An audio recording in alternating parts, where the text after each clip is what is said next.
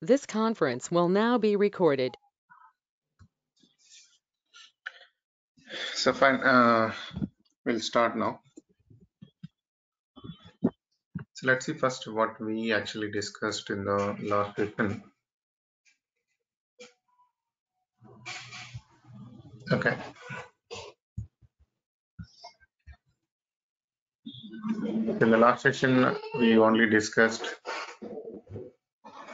the very basic things like what exactly the scripting languages and programming languages.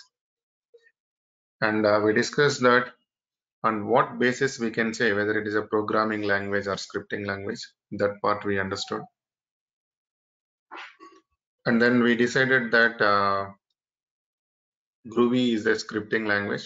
The reason it works based on interpreter. We'll see that how exactly Groovy interpreter is working today. And then we discussed the basic things, how generally in other scripting languages we are writing the statements to display the output, and the same way in some programming languages, and how exactly in Groovy. And then later we discussed more about the content, what we are going to cover in the coming sessions. This is what we covered. Okay. So what we will see today, since again today also first somewhat basics we'll see, then later we will move to the concepts.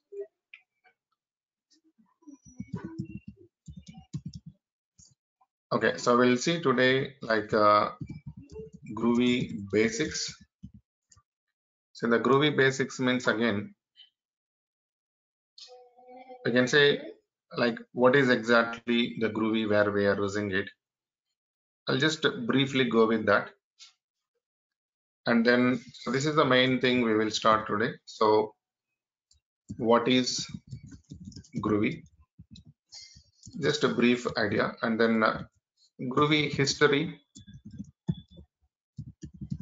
and then we will see how to write a Groovy script. So this is the basics. Actually, we will see that first, and then later also we will discuss here comments in Groovy. So what are the different types of comments we have, and then how to use that, what is the purpose of the comments. Okay, so this all very basic things we'll see, and also we will discuss here itself how to take input. So first we'll see that okay, let me write otherwise here, variables. So variables, we will understand how to define variable, or else first what is the use of variable, what is variable, and what is the purpose of the variables, and also we will see the types of variables, and also here we will discuss the data types importance. Okay, so data types importance. See, okay, so the data types importance we'll discuss, and then later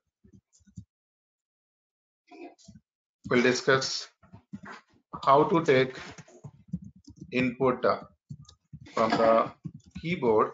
So that is nothing but basically from the user, or we can say from the user, and then also we will see how to check the type of the variable. So these are actually very much important. Generally every session we use this, how to check the type of the variable, and then how to convert the data type. So how to convert the data type. So basically this is, we generally call it as a typecast. Okay, so typecasting we'll discuss, and then later we will see the list of operators if we have it. So till here we will see. So I can say this session is more important and very basic things actually. So we'll try to understand each and every basic points basically here. Just a minute.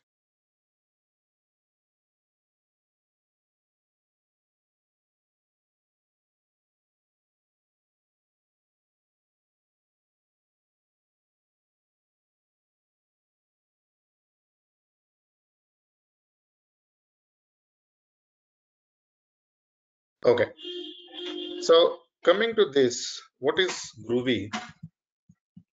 You know, we can simply say is that it's a general purpose, right? It is a general purpose and interpreter and then interactive scripting language.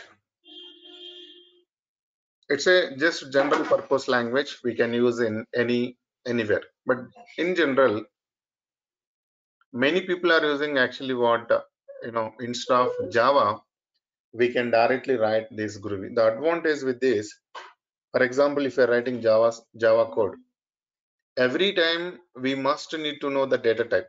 So that is what I said here, the importance of the data types. There you will understand what exactly it is. If you're defining something Java variable, every time data type is must. So we have to define something like the variable type, like int a equal to some value. So this data type is must in the Java programming language. And one more thing, while writing Java, every time we should write class statement because that is a pure object-oriented programming language. Java is a pure object-oriented. So even if you want to print some simple, hello world statement, generally every time we should go with the class statement and then we should write it. So that will be a generally problem for administrators people. For example, any administrator if you take, again as an administrator, if you want to learn this, the complete programming style, it will be difficult. But I want to do whatever the Java is doing. Then is there any option means? That is what actually the Groovy scripting it introduced. So whatever we are doing with Java, almost we can do, but with less time and with less code. Mostly for, we can say this is the replacement for Java language, especially for admins. Okay, so the reason, as I said, so you don't need to develop, you don't need to use any data type, you don't need to use any class statement. See, if it is required, you can write the same how we are writing in the Java.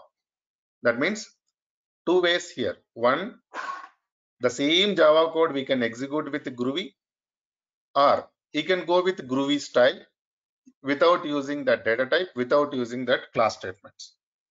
So that is the advantage. That means if we have a, as it is Java code, yes, we can run with the Groovy interpreter. It will execute. It understands that code, it will execute.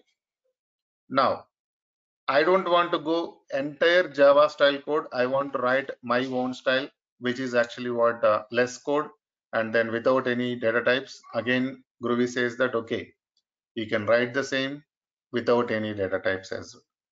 So that is why this is simply like we can say it's a general purpose.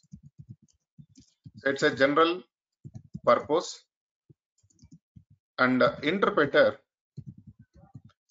language we discussed and interactive. So interactive means you can directly interact with interpreter. Okay, so we will see how to interactive language.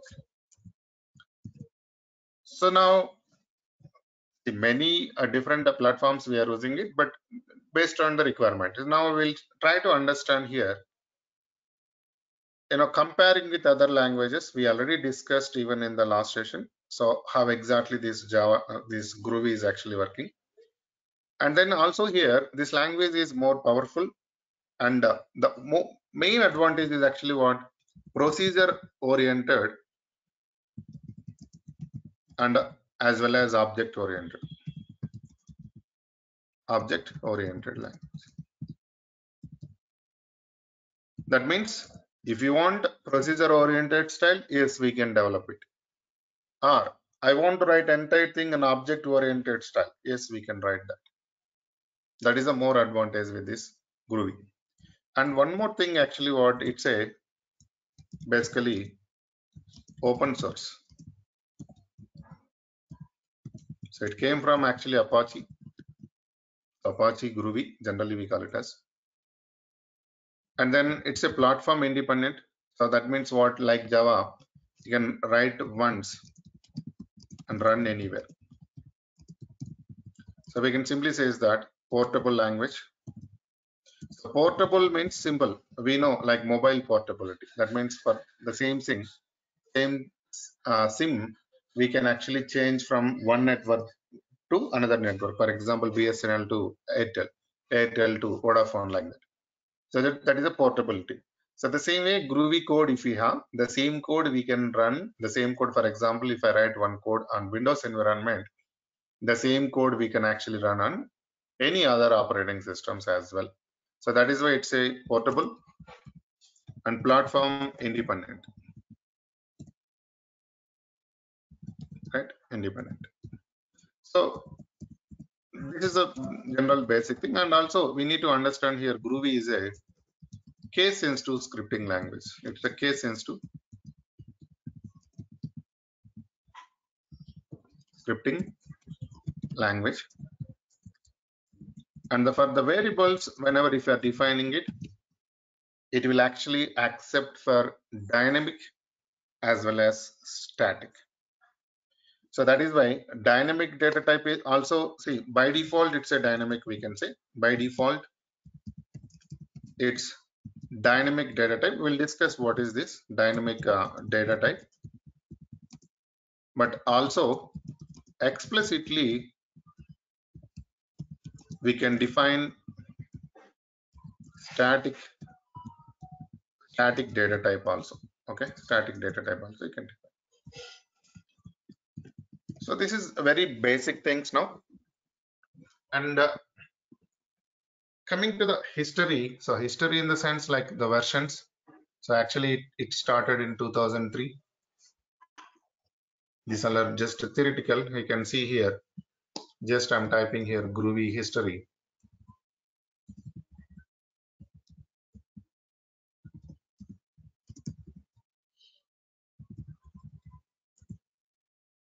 So Groovy language history.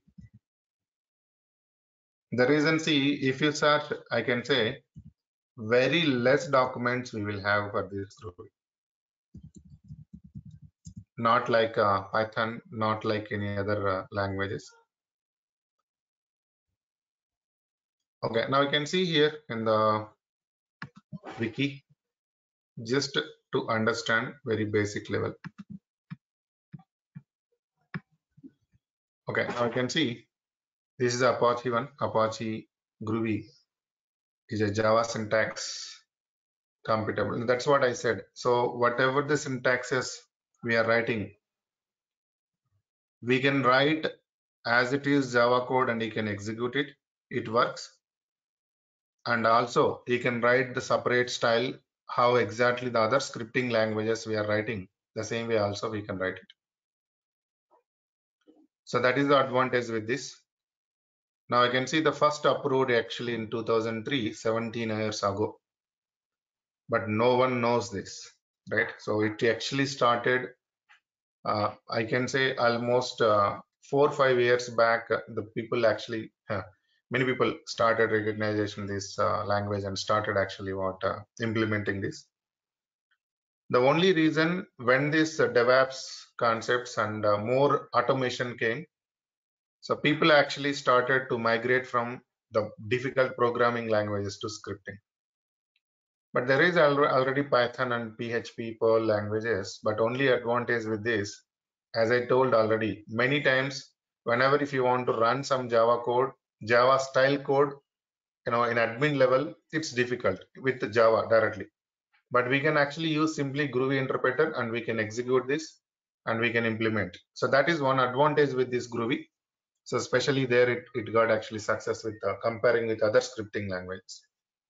And developers, there are different people. You can see here the list of developers, but now it came different versions. Like the first version, it introduced in 2013, and slowly it actually 2004 and 2006, between several versions actually it released. But finally, I can say from December 2007, the main concept actually we can say simply the Groovy 1.1 version actually released, and then that version actually, see, you can write using with the Groovy 1.1 like even regular expressions and the modules concept, more functions they introduced with that version. So from 2007 only it started, but slowly it actually 2012 and then 2013, 2015, like that. Slowly they changed versions, they upgraded multiple things, and finally 2015 it actually 2012 it started Groovy 2.0 version, and from there, you know, everything. For example, other platforms also we can use this Groovy 2.0 versions, but 1.1 version or 1 versions, it's very less for platforms, but not all the other platforms. But 2.0 version it introduced like a high level, we can say. So now the thing is here, any 2.0 version to, you know, the latest version, anything is fine. So either you can use 2.0 version or 3 version or 4 also fine. So we can see actually now the release actually September 26th, 43 days they introduced one alpha. So 4.0. So alpha means we know this is just for testing purpose they introduced actually, but not it actually came to the production environment. Okay, so still we have a 3.0.6. This is a stable release. But if you see, this is a alpha, just for test purpose they introduced. But the thing is actually here, we can say that any 2.0 versions or any 3.0 versions will be suggestible. And then see, there are different extensions we use. Either you can use .gy, .groovy, .gsh. This all we will discuss slowly. And the official website for this groovy-lang.org. This is the official website. And also see here licensed. See, I said, so if you want to get the licensed version, we can actually get from Apache. So means Apache only it is actually providing. So whenever if you get any problems in the Groovy while writing the code, the backend interpreter level, we can communicate to Apache and we will get actually what solution. Means we can raise a cases or we can raise any tickets for them, and then we can get the solution from them. So this is just very basic level, the history things. It's not required, just understanding. Okay. So now we will see here. I said this is a case sensitive, and whenever if you are writing any function, we should know that function first. Otherwise, we'll get a problem. For example, println. We discussed that println we are using to display something. But if can I write capital P, then the remaining characters lower cases, means no, it won't accept that because it's a case sensitive. And then also it's a interpreter based. Now we'll see. Okay, now first I'll write here the steps how to write. Okay, main first the important steps here. 3 steps we need to remember any scripting language if you are writing. The first one is, what is the extension for the script? So what is the extension, right? So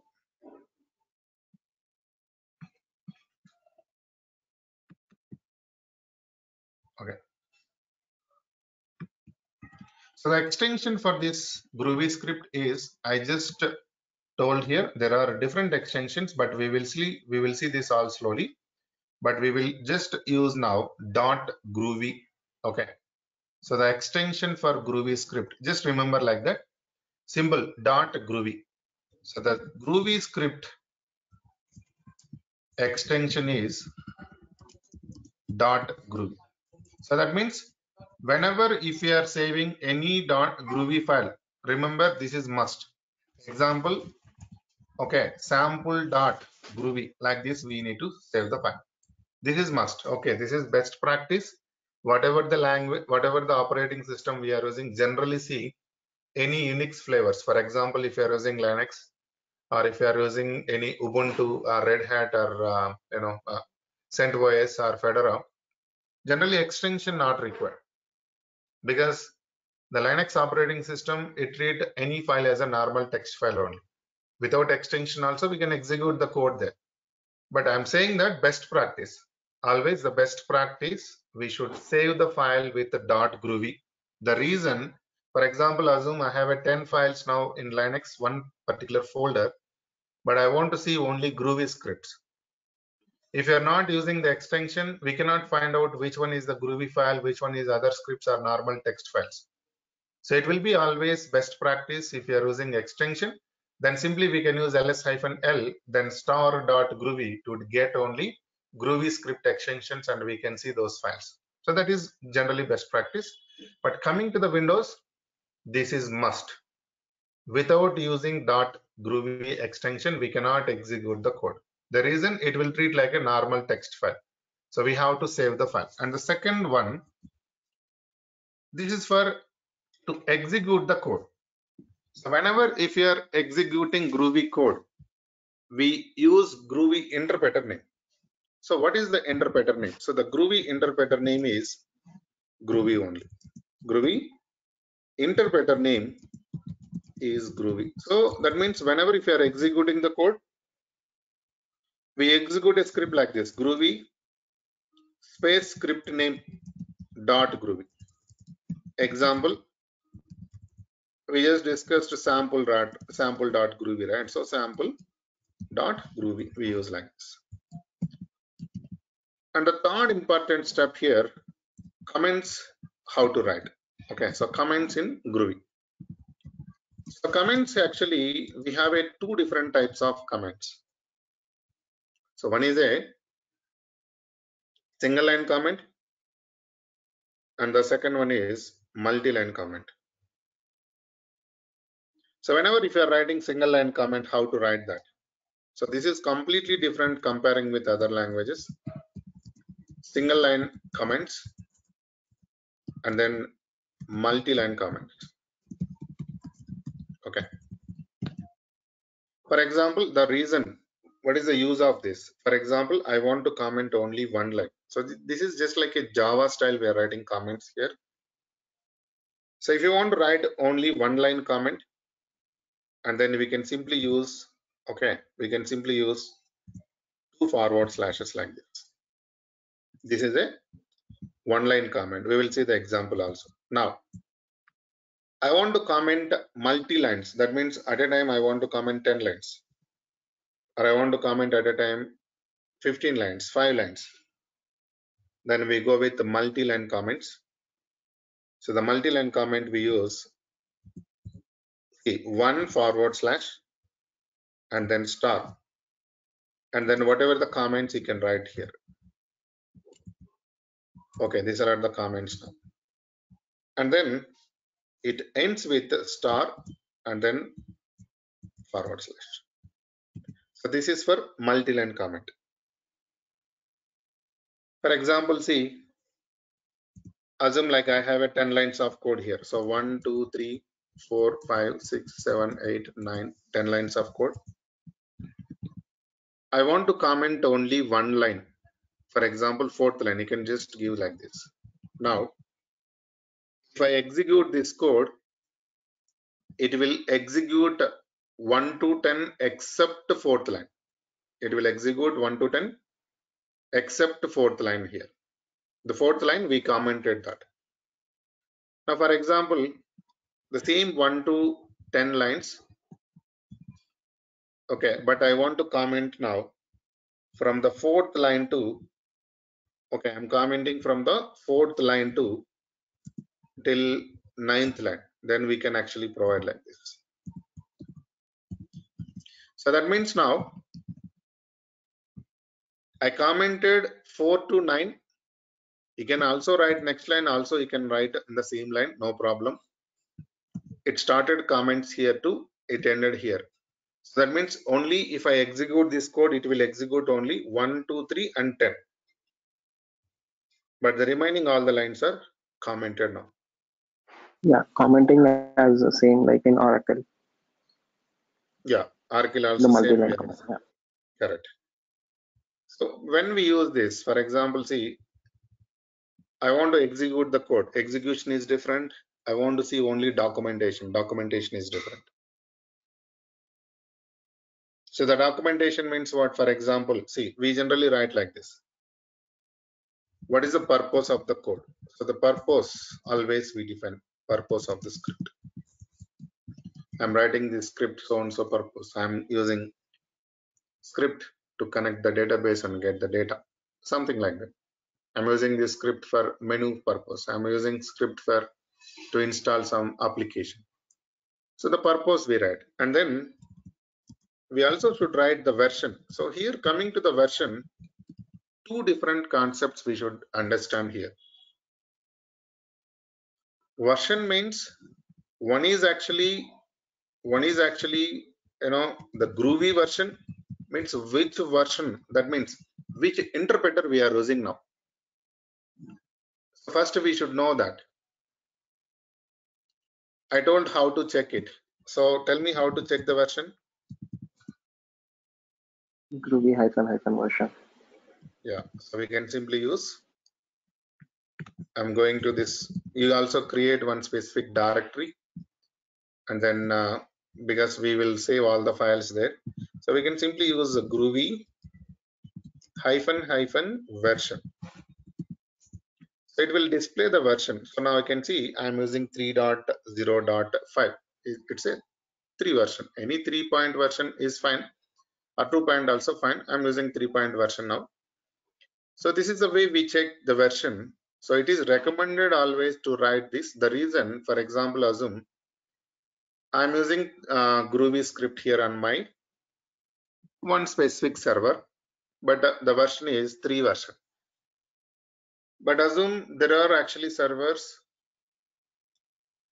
Those servers are very old servers, like for example, we can say Red Hat 5 servers, or the Windows, the old version servers, and those servers have still Groovy 1.1 version.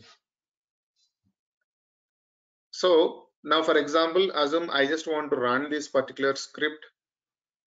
I created one package using with Groovy, and then I want to run this package on all these servers.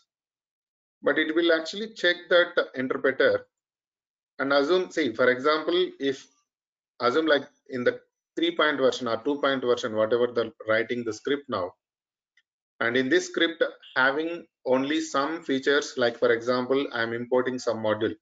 This is possible only with this interpreter, means with the 2-point version or 3-point version. But now my servers actually having what older versions, older interpreters. It may not work sometimes. So that is why generally it is recommended while writing the script which interpreter we are using at the time of development this script. The reason, if in case if there is a problem in any specific server, the script is not accepting to execute, that means the script is not accepting by interpreter, we can simply upgrade that based on what version actually we are using here. That is one flexibility. So the version. And the second thing, we also write a script version. So that means what? See, now for example, I just designed some installation purpose. Maybe in future, maybe after 3 months or 4 months, I'm going to enhance this. So that is generally required, the script version. And also here we specify that a date. So when actually it started, when it ended. Generally we write here also the date. So when it started, when it ended. And again, whenever if we are starting some enhancement, then again we will write that. And then finally, we will also add author name. So who created this script? We generally write like name, and then also we write name @ the mail ID. Okay. So now see here, everything I define between a single quote. But since we have a 1, 2, 3, 4, 5, 6, 7 lines almost, we can simply go with multi-line comment also. Instead of writing this many lines, comments, we can simply go with multi-line comment also. So these concepts actually more important before writing any script. Now, okay, we understood what is the extension and what is the interpreter, everything. But now we will see how to write the script. So to write the script, first we should open any text editor, open any text editor. So the first we will discuss on the editors. So either Notepad, or we can use Notepad++, or we can use Edit+, whatever actually, any editor. Generally in Linux environment, okay, Edit+. In the Linux environment, basically we use a VI editor, or we use Nano editor or Pico editor, whatever the editor we can use it. And the second step is actually what once if you open, save the file with .groovy extension, and then edit the code. Means whatever the code, if you want write, you can write it. So write or edit the code, Groovy code, and then again we need to save it, right? So save the file. So this is the first step. Okay, now I'm just writing the same style now. I'm creating a one new file. So this is my new file here. And okay, so to display some statements here, we have some built-in function called println. So println, it is a built-in function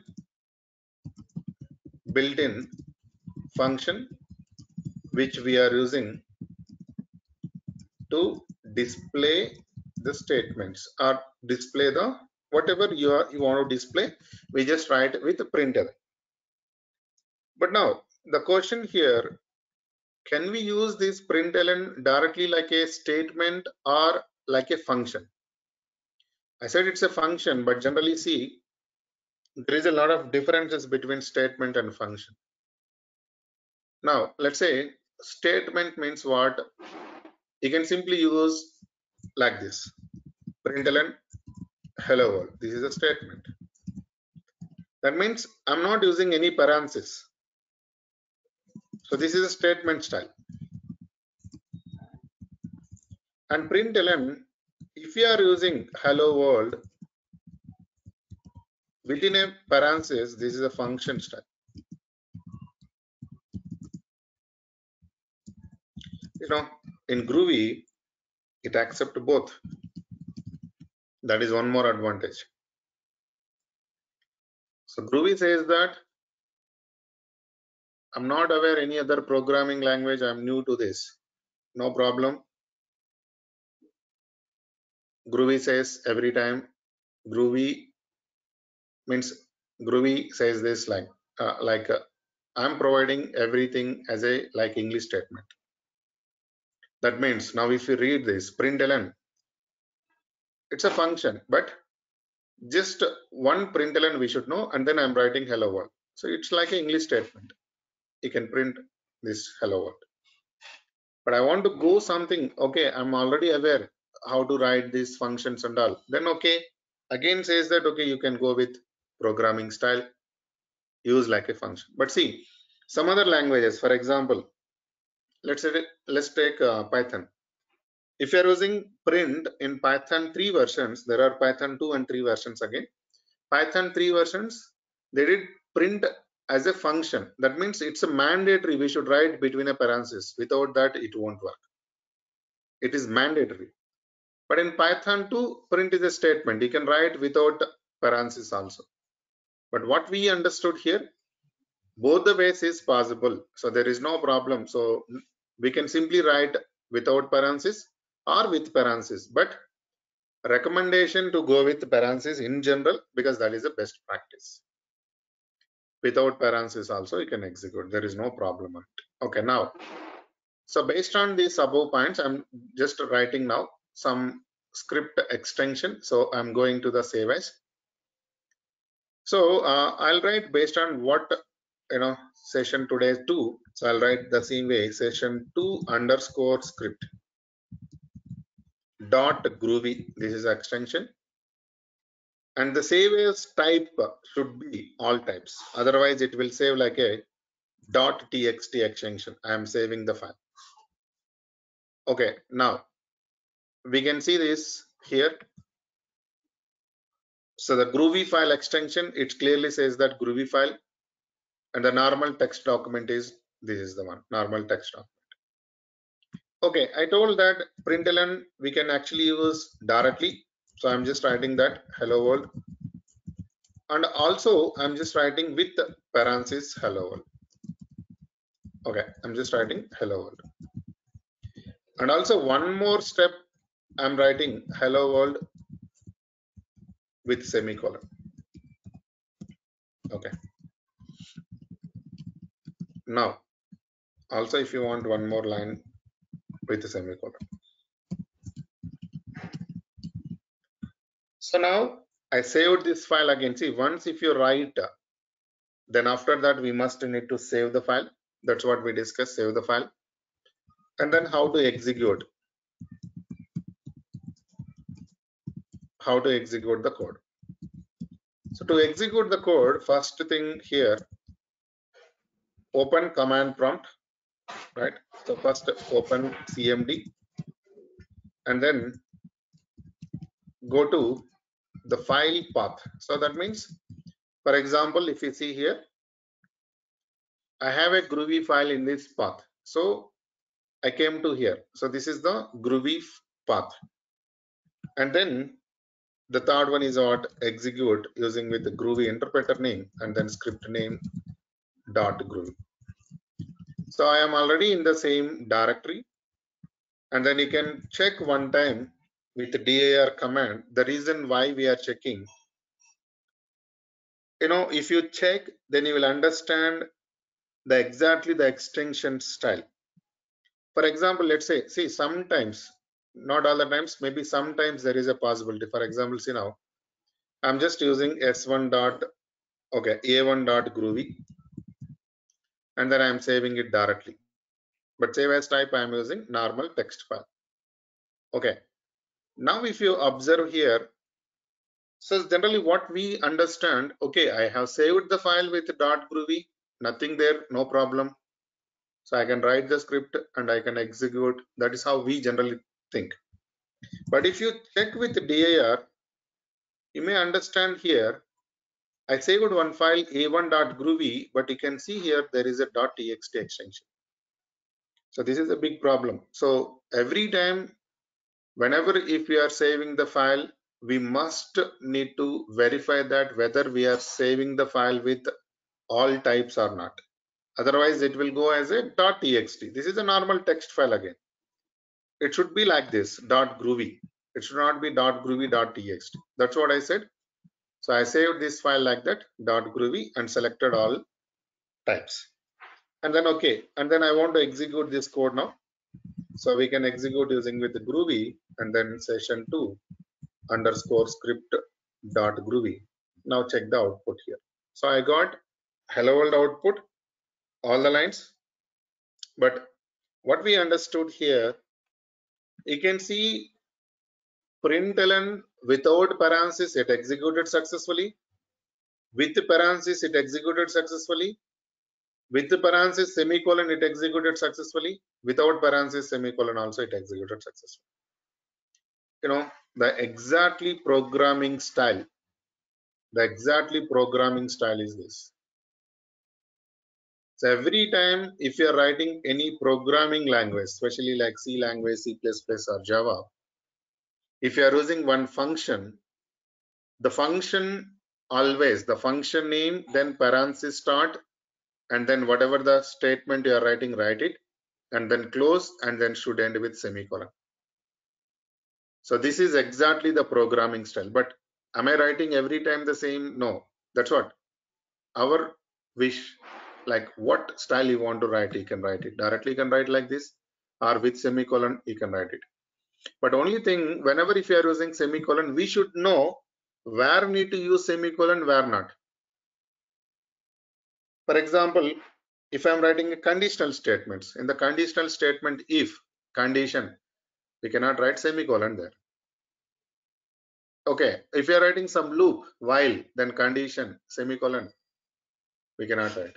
So means semicolon not required some statements. That means if you are writing conditions, if you are defining some function, if you are defining some class statement, semicolon we should not use there. But if you write normal statements like this, then semicolon we use. So that is why, if already aware of that in the programming how we are using that semicolon, then there is no problem, we can use that. If it is not aware, very simple, this is optional in Groovy, you can simply ignore that. We don't need to follow that. That means semicolon at all not required. You can simply write println and then the statement directly. That is one thing. And the other important thing what we understood here, every time it is giving one carriage return. So carriage return is nothing but new line. So println by default, it will provide you one new line. Now I can see here hello world, and the next line hello world, next line hello. Okay, I'm commenting this line now, second line, and then we can see only 3 statements it will print now. One line commented.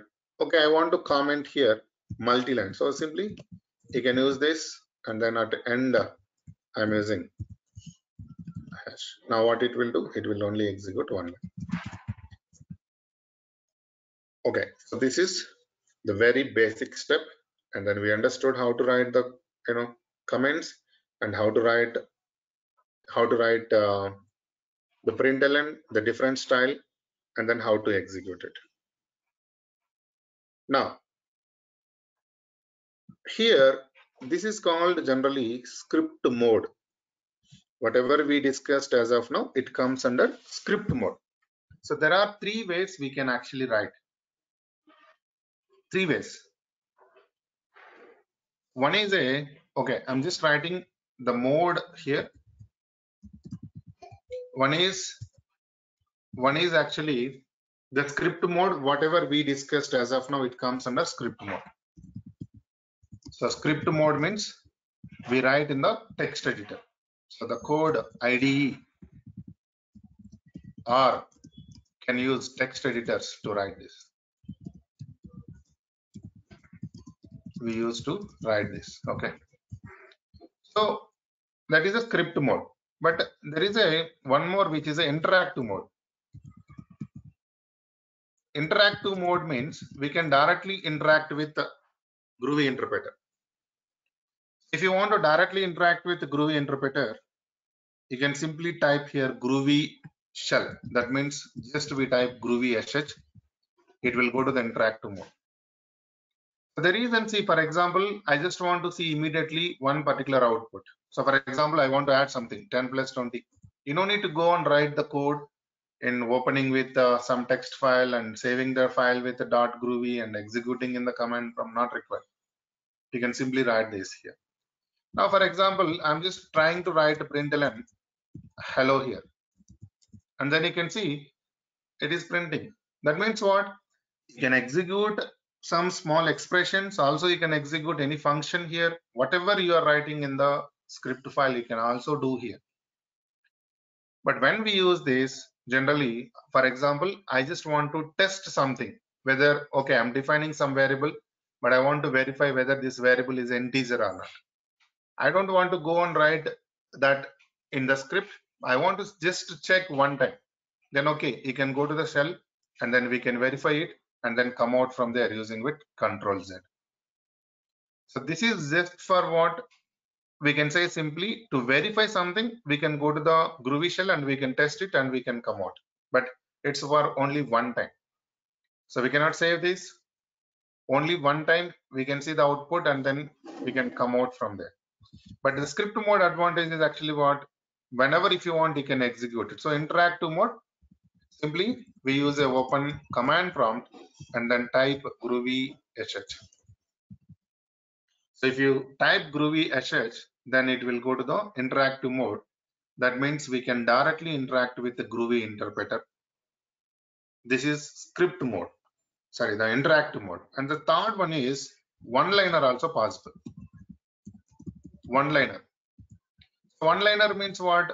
Okay, now for example, even in the script also you can write it. For example, otherwise I want to immediately execute in the command prompt itself. I want to test something. And then Groovy it is providing one-liner also. So if you want to test something, see, sometimes we execute directly from the command prompt.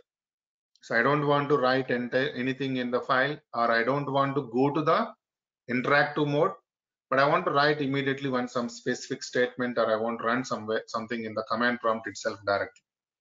Then we go to the one-liner. So if you want to write one-liner, so we should use Groovy -e. This is called something like a editor, Groovy editor. And then inside this we write, whatever the function println. I want to print something hello world here, and then close this. Now you can see it will just execute and it prints the output. This is a one-liner actually. So one-liner, we just open the command prompt. Okay, so how we are writing? Open CMD and then type. Okay, so what we are typing here? Just print Groovy -e and then println. I want to print hello world. So hello world. Okay, hello world, and then close this. This is a one-liner code. So three ways we write here. One-liner we can use, script mode we can use, or interactive mode we can use. Okay, so I hope this one clear now. So these are very basics. Any questions here in this? Anyone?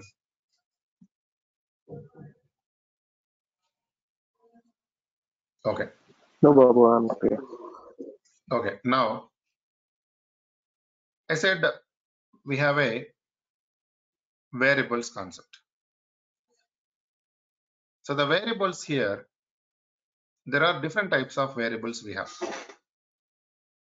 But whatever the different types of variables, but first thing we should understand what is exactly the variable, and then purpose of that variables, and then what are the different types of variables we have, and then we will understand that how to define the variable. So we are not covering all the variables today itself, but just we'll try to understand what are the different types of variables we have. So I said that, see here, the basic history, how to write Groovy script, and then comments in Groovy we discussed.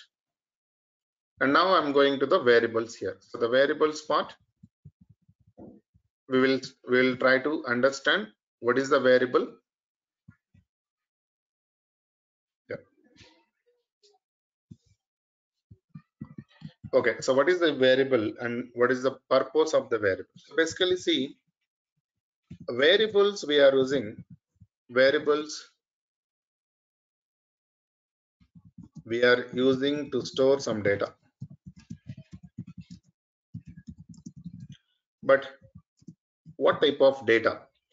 In Groovy, the data can be any data type. Any data type. It can be any data type. You can use like a, simply we can say integer values, or we can use float values, or we can use string values, or we can use whatever the data type is. So variable symbol we are using to store some data, but the data can be any data type here. It can be integer value, it can be a float value, or it can be a string value. One advantage with the Groovy variables, it's a dynamic data type. That means at the time of variable declaration, we no need to define any data type. So in the Groovy, okay, in Groovy, the variables are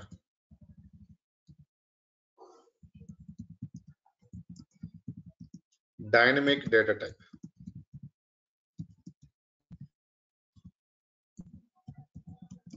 That means we don't need to define any data type. Then what? Directly at the time of execution, okay, at the time of variable declaration, basically automatically the interpreter itself, it will take that type. So we'll understand that. So at the time of execution, interpreter will understand the data type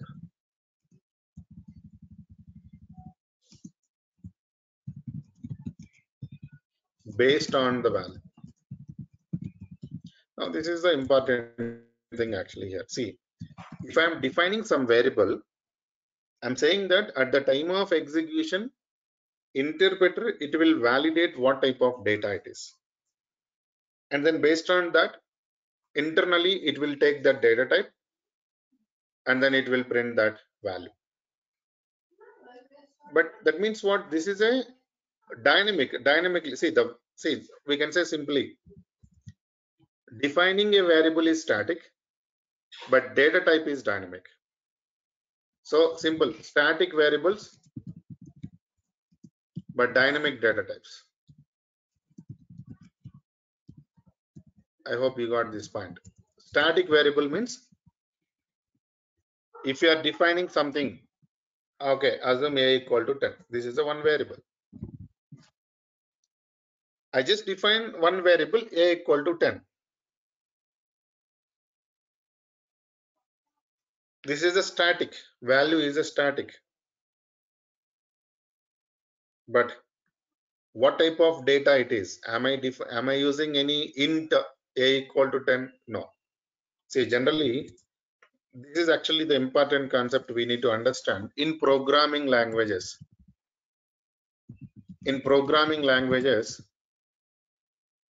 we use every time the data type. So whenever if you are defining, we should know the data type. Int a equal to 10, float b equal to 2.5, something double c equal to 2.555, something string or char, okay, char c equal to groovy. So this is the way we define in programming language. So this is called static data type. So static data type means at the time of variable declaration itself, as a programmer, we are defining that data type. So at the time of variable declaration, as a programmer, if you are defining the variable data type, that is called static data type. Static data types. Okay. So this is a static data type. So data types we are defining. The variable is a static variable. The value we are defining to the variable, and then type also static. But in the Groovy now, okay, in Groovy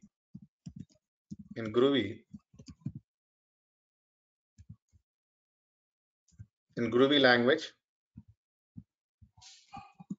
I said it's a dynamic data type. So what is the meaning for dynamic data type now? The same variables, you don't need to define the data type. We can simply write a equal to 10, b equal to 2.5, and then c equal to Groovy. Okay. Now we have to understand this point here. I said I am like in Groovy, the variable type is actually what? The variable type is dynamic. At the time of execution, based on the value, okay, now for example, if it is an integer value, it will take like a int. So there is already by default internally the classes it defined. There are already defined some classes internally. So we have a integer class, we have a boolean class, we have a float class, we have a string class, and we have a double class. Like that, there are some classes it defined internally in the Groovy source code itself. So while executing this code, what happens? It will create one object under that specific class. Okay, now for example, what I'm saying here, I created one variable a equal to 10. What it will do at the time of execution, the Groovy interpreter, it will validate what type of data. This is a integer type. If it is a just number, it will take like an integer, and then immediately it will create one object under int class. It will create one object under int class. And then now, for example, there is a one more value, 2.5. At the time of execution, it will check whether this is a one point value or not. So this is a point value. So 2.5. Then it will take this value and it will create one object under float class. And the last one is between a double quotes or between a single quote, if you write something, and then it will take that string. This is a string, and then it will create one type under string class. That means one object it will create under string class. So this class is already defined. It's there in the source code itself. But based on the value at the time of execution, it will take that type and it will, create an object, and then it will print that value from there. But this concept, again, we will discuss slowly. You'll understand that. Anyway, object-oriented concepts also we have, right? There you'll understand. But I'm just saying how internally it will actually perform. So this is the way it will take the data, it will check that type, and then it will assign one object for that, and from there it will print that. Now, assume something like, for example, okay, the question here, this is a dynamic data type and static values. But I said even Java code we can execute using with Groovy interpreter. But if you observe Java code, always it will be like these data types. But in that case, what happens? So this is actually static data type. So static data type also possible. You can define like this. Now two things here. The advantage with this a equal to 10, later I can modify this a equal to Python. This is possible because I didn't define any data type for this variable a equal to 10. Later if you want, you can change that a equal to Python, override this 10, and it will actually assign Python value to the variable. There is no problem on it. Any type of data you can assign now to the variable a, because that is a dynamic. At the time of execution it will take, but this 10 you can replace with any other value. This is one advantage. But disadvantage is actually what? If I want to strictly take a is a integer, it's not possible because this is a dynamic. If you're directly defining a variable that is dynamic, it will take based on the value. So if you want to replace this, it is possible, you can replace it. But now coming to this here, static, if you are defining a variable with the data type strictly, and then if I want to replace this 10 with Python, which is not possible. The reason is what? It strictly mentioned that a should be int type only. So this is not possible here. The reason, already we defined this data type as an integer, so we cannot write string value for that. This is one disadvantage. But advantage is actually what? Okay, I want to take a always only int value. Then okay, you can actually, since you define that, it won't accept any other data type, it will only take integer value. So this is how actually, now we will see that how to define. First, we will understand how to define these variables, and then slowly we will understand what are the different types of variables we have. See, I'm talking about variable types and data types. Both are different. Okay. So data types means like integer, float, string, double, short, like that. But the variables, basically we have a, like a, we can say, see, there are some combination, like for example, string, it comes under variable type as well as data type also we have. So some people use these names as it is always like a data type. Some people only use like a variable types, but we just need to understand in general data types means integer, float, string. This all it comes under data types, like character, double, short, long, these types. But variable types, again we can say numbers, string, boolean value, and we have a here arrays concept, and we have a map concept. It comes under variables. Okay, I hope this one clear now. So now what I'm trying to do, I will create some variables. First we will see without any data type, and then later also we will check with the data type, and also we will understand what is the differences.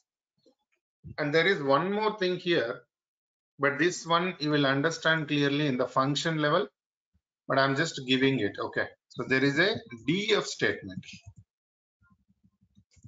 So the variables we can define three ways: without a data type, with data type, with def. So it is, okay, we can say it is a built-in function to define a variable, So example, df a equal to 10 like this. But is it mandatory means now? No, we just ignore it. But also just remember, okay, there is one more way to define any variable. We can simply use df a equal to 10. But we will discuss some point what is the use of this, there you will understand. But just we are in basics now. We will only see that how exactly the variables we are defining it and how we are executing it. Okay. So now I'm going to define something, the variable like a equal to 10 and then b equal to 2.5 and then c equal to, I'm just writing unique here, and then d equal to single quote, I'm just writing Groovy. Okay. So some variables I define now. And the same way now, this is actually what dynamic data type now. I want to create the same way. Okay, I'm writing here with data type. That means with data type. That means simply we can say explicit.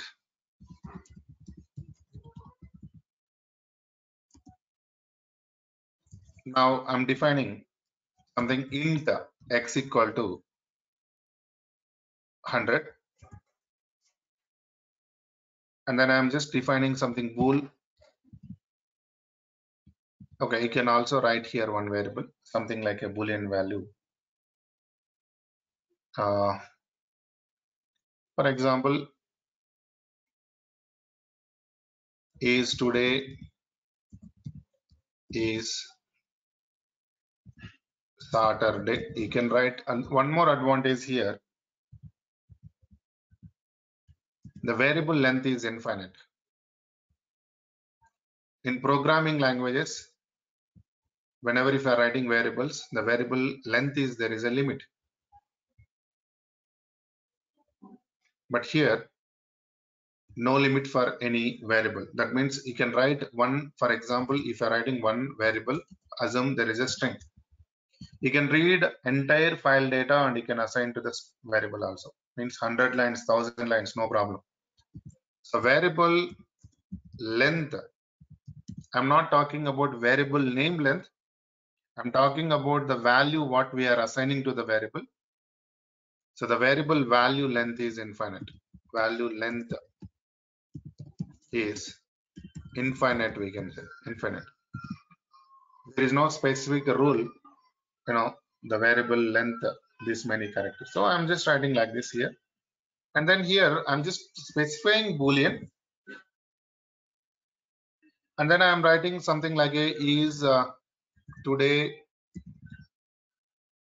okay, holiday. You can write whatever the style you want. So I'm just writing true again, just checking for boolean value. And then string, I'm just writing some message equal to hi Groovy. So here what I did, I defined some data types. Now I'm also defining the variables without data type,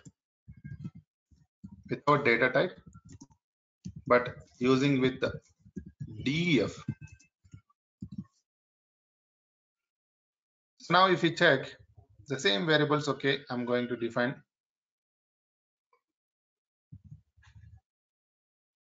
or else okay, we'll try to create some variables. Def p equal to some variable value 1000, def q equal to some string I'm writing Unix, and then def, and then I equal to, I'm just writing some 4.5. Okay, so here I'm saying that there are three ways I'm defining variable. One is directly without def, and the second one with def, and the third one with the data type. Okay, 3 ways we are defining now. And now here I want to print the variables. So to print the variables, it is very simple. We simply use println. That's it. Nothing there. So we directly use println. So println and then we print the data. So now I'm simply using here itself now.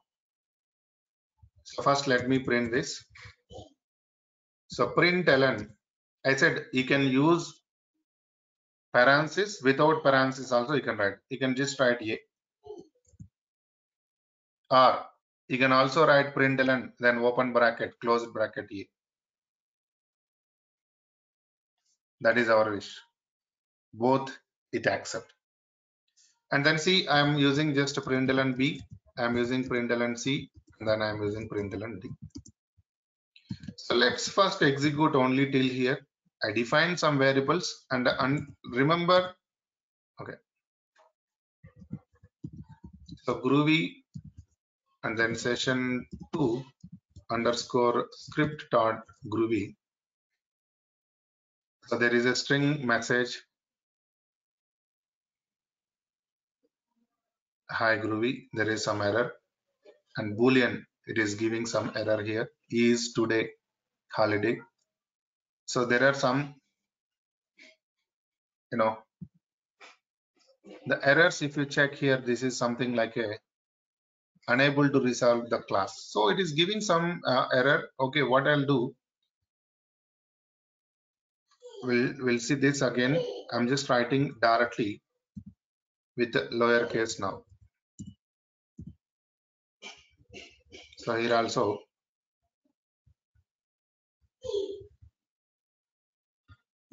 Okay. And here one more important thing we need to understand, how the Groovy script is executing. So the Groovy script, first it will go and check the compilation part. That means first it will compile, and at the time of compilation it is just verifying all the syntax errors. So that is what we understood now. So since we didn't actually got any output, it is just printing what, all the error messages, compilation time. Now you can see here, I'm just showing that. Okay, now you can see again, we will get that. See, there is a error. So this is actually what first it is doing, the compilation. So compilation time, it is printing that whether this is a the syntax is perfectly correct or not. So there is some issue. Okay, so that is why it is printing the syntax error. So once the syntax errors clear, then it will start execution. So I'm just giving, just for temporary, I'm giving this comment. We will again discuss the same thing. And also here for the string, I'm giving this. Okay, let's first execute first part and we will see that output. And now you can see the output, it is printing 10, then 2.5, then Unix and Groovy. So I just defined the variables without any data type and I got output and it printed perfectly fine. And then if you check here, there is a one more variable int x I define. And then I want to print this int x equal to 100. So what I'm trying to do, I'm using println x here. And the same way I'm using println p, and then I'm using println q, and then I'm using println I. So I'm trying to display this all the values now. Now we can see that the value 100 is printing, 1000 is printing, Unix 4.5, this all is printed now. So only thing is, I just defined one integer value. Okay, then I printed this all the values. So we will see that other data types also, but just I define everything without data type first, and we got the output. So this is what I said. In general, always we go with this in general. So Groovy it's a dynamic data type. At the time of execution, it will take that type and then it will print the value. So we never go with any data type generally, but it should accept it. It also should work. We'll see that what is the problem and all. Now coming to that. Now, for example, I want to see what is the type of this variable, first variable. So I define something, but I don't know what is the type. So how it actually understand what is the type of this variable here? What is the type of variable? What is the type of variable? So I printed this values fine, but I want to see what is the type of this variable as. So if you want to check the type of the variable, and then we use a one function here. So how to check that? I want to see the type of the variable. Then we use get class. So get class is a one function to check the what is the type of the variable. Now, for example, I want to see a is actually 10, but what is the type of this variable? So I am using here dot get class. Okay, let's see first whether it is working or not. Now I can see it is coming from class java.lang and saying it's an integer. And one more important thing, whenever if you are executing any Groovy code, whatever the code you are executing, automatically internally it will import some packages. So one of the packages is java.lang. One of the packages java.lang. So now I'll write that also. What are the default packages it will import automatically? This is whenever if you are running any script, okay, no matter you are just printing one print statement, or no matter if you're defining some functions or whatever it is, but by default. So importing packages by default.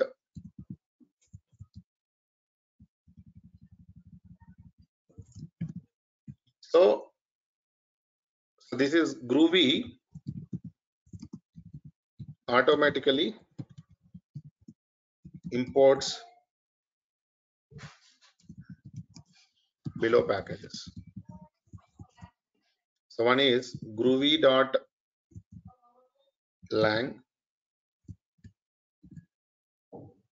and then groovy.util, and then java.lang, and then java.util.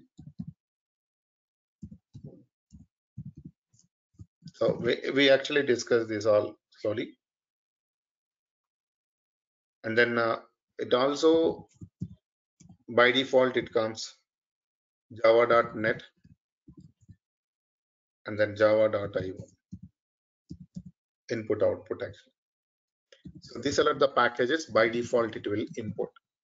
So that is why whenever if I am checking just get class, immediately you can see the type of that variable, but from where it is coming means from the java.lang. So in the java.lang it defined already this get class. So if I'm using this get class, it will print what type of data type it is, and then you can see it is an integer type. For example, I'm just first printing something hash here 20 times. Okay. So this is just I'm writing means see I want to print output separately here only for first normal regular print functions, and then I'm just checking now data types for the variables. Okay, so I'm just writing here println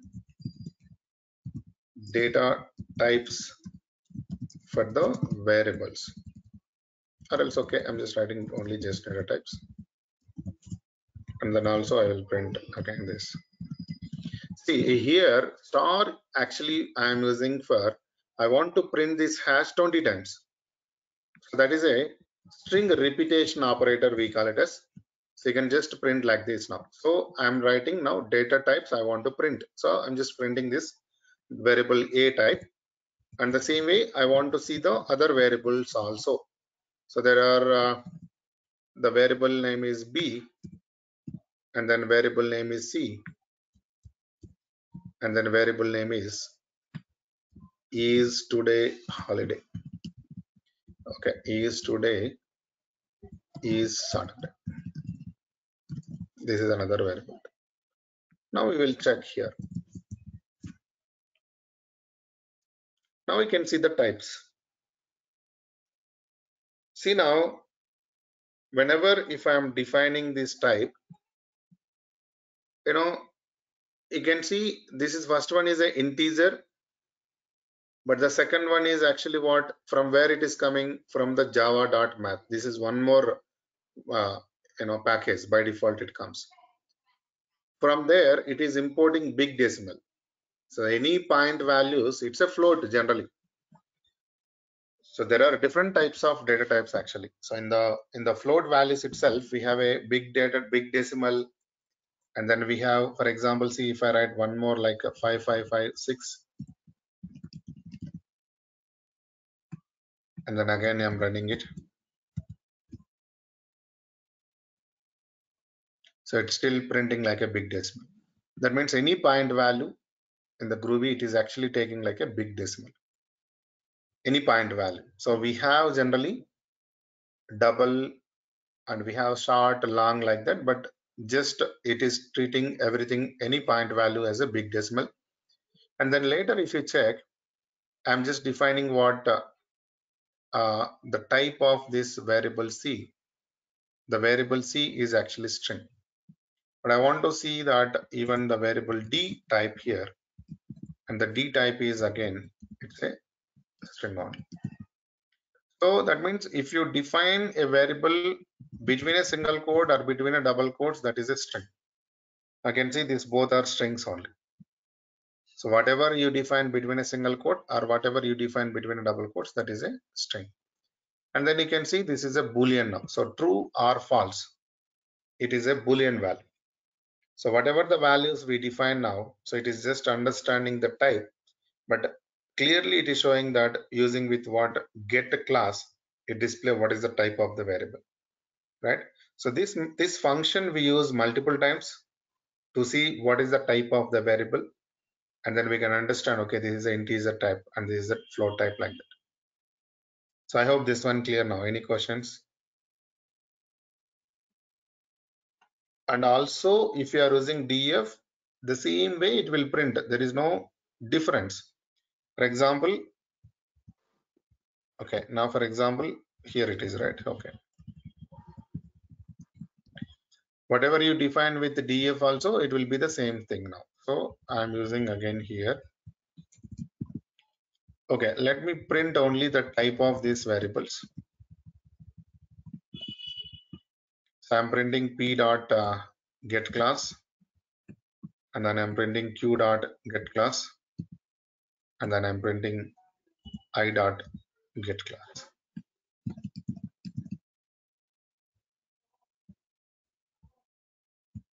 Data types for the def variable.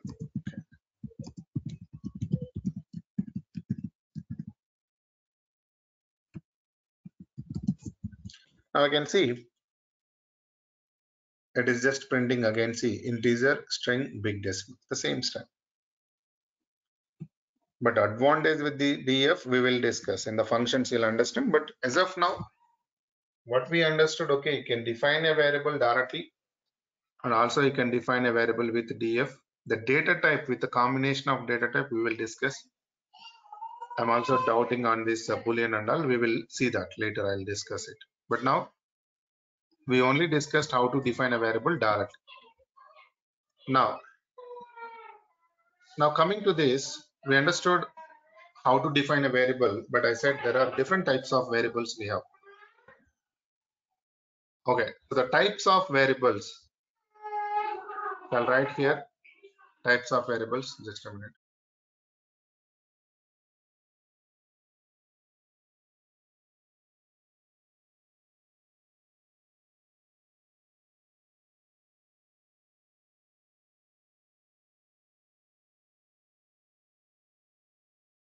Okay. So types of variables. So we have a numbers. Under numbers, we have actually what int values, and then basically float values. But float values here, we just saw that what exactly the type it is taking. This is taking like a big decimal. And then we do have a strings concept. And then we have a Boolean types. And then we have arrays. And then we have map. These are the types of variables in Groovy. But I'm not concentrating on the different types of variables now. I'm only concentrating just how to define the basic level variable, and then how to display that variable, and also we understood how to verify that type of the variable. So the type of the variable, whenever if you want to verify, get class we are using. This is a one function, right? So get class. So it is used to get the, so it is used to get the variable type, variable data type, we can say. So the syntax for this, variable name dot get class. So it will display the type of the variable, what type of variable, whether it is integer value or string value, something like that. Now, also we will see one advantage now. I said that whenever if you are defining any variable, it's a dynamic data type. Okay, I'm just commenting all the lines now here. We know multi-line comment. I'm just commenting here. That's it. So at the end already we have star forward slash, but I just commented with forward slash then star. Okay, now for example, if you see, if I write a equal to 10, okay, and then b equal to 20. For example, I'm just checking a less than b. So it will give you the output whether it is a true or false. So it is giving like a true. But now the same way, what I'm trying to do, I'm writing a plus b. You just try to understand this now. There is a link between this and the next concept now. I'm just writing a plus b, and then okay, it is printing now. The output will be 30. So I got output here, the value 30 now. So it is very simple. We just define something, a equal to 10 and b equal to 20, and then I added that with the arithmetic operator. Then okay, I got the value. So whenever if you define a static values, this is the way it will actually work. So means it's an integer value, we got that 30. Now I'm going to define, so just see the simple difference. I'm going to define Groovy and then j equal to something, I'm writing script. So there are two variables again. I'm using I plus j plus operator. I'm using again, and then it will be a concatenation. So I can see concatenation means combining two strings. So how it understood the first one for the as a addition, and how it understood second one as a concatenation, that is depending on at the time of execution it is validating the data type. That's what I said. The interpreter at the time of execution, it will validate what type of data. Now if both are numerical value, or if both are comes under numbers, that means numbers means what? It can be either, we just discussed, it can be either integer value or it can be decimal value, which is float value. Then it understands and it will give you arithmetic operator plus, which is for addition, it will give you that addition value. But the second scenario here, if both are strings, so we know at the time of execution, it will validate what type of data. So this is a string, this is a string, and then it will immediately concatenate. So the same plus operator we are using for two purposes. One for addition if both are numbers, one for concatenation if both are strings. That is actually plus, we can say that comes under polymorphism. So means one specific operator we are using for multiple purposes. That is nothing but polymorphism generally. Okay, but internally the code it written like that. We will discuss what is polymorphism and how to apply that, but just to understand, I told that plus we are using for two different purposes here. Now see what I want to do now. I want to print the value 10, but I want to write like this: println the variable a is, and then 10 I want to print. But if you observe now, this is something quoting rules we need to understand. So the quotes, how exactly we are writing. Okay, so this concept we call it as a interpolation. See, interpretation is different, interpolation is different. I'm talking about interpolation now. So what is interpolation? Simple. If we get a variable substitution, okay, variable substitution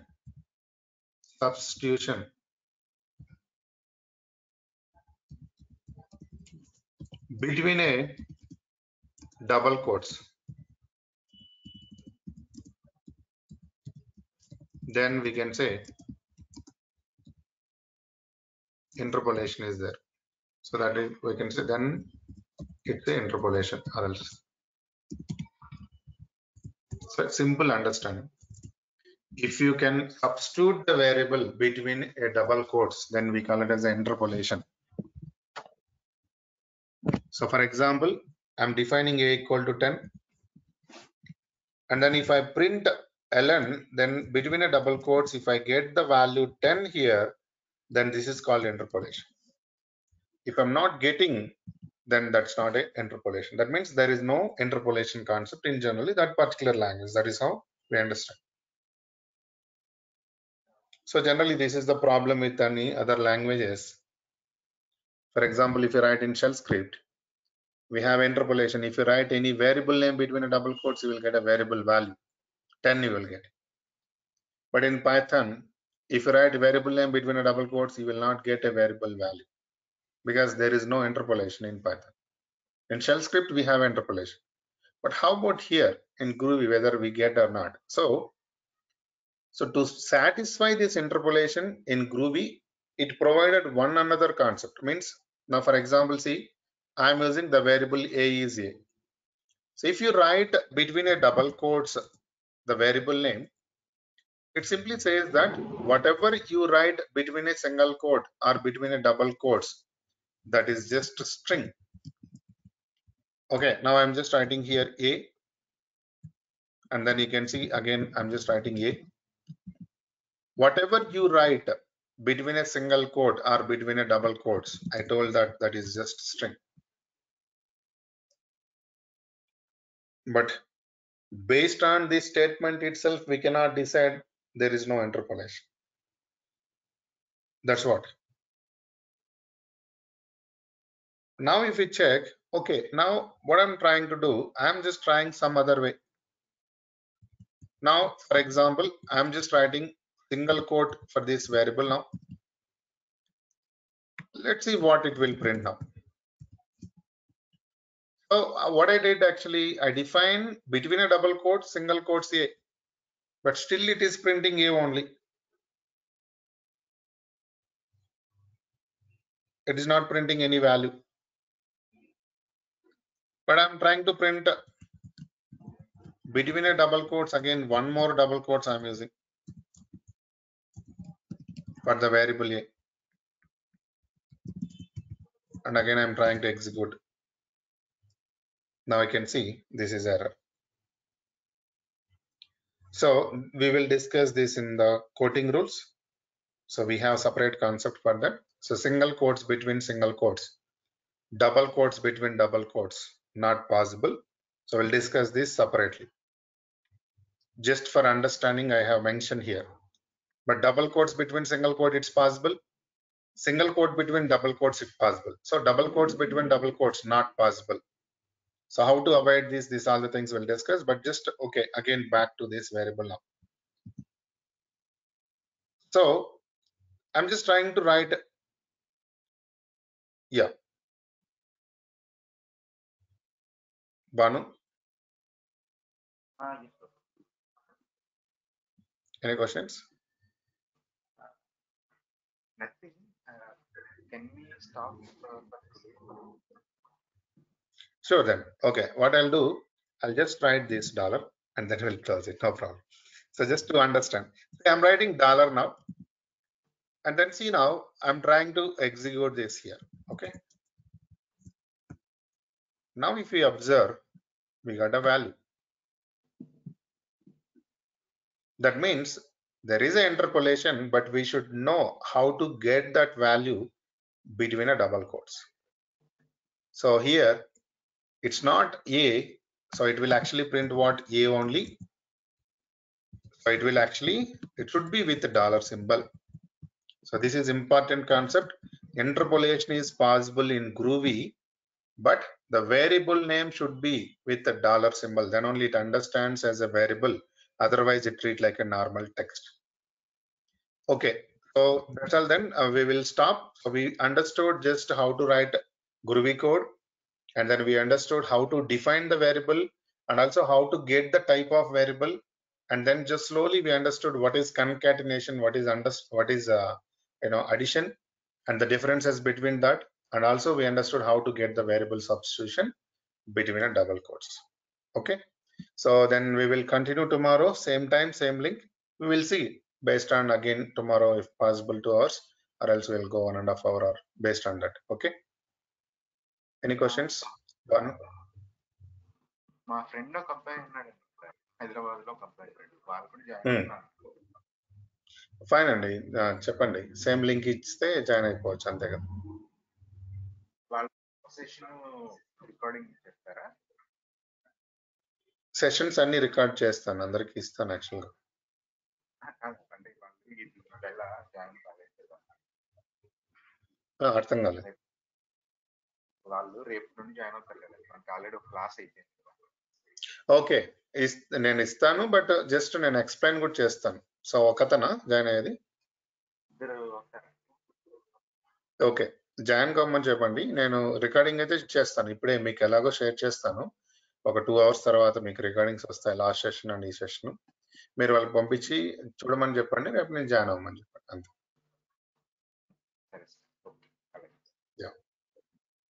Thank you then. We will stop now and we'll continue tomorrow. Thanks Manu. Thanks all. Happy Diwali. We'll continue tomorrow. Thank you. Happy Diwali. And yes,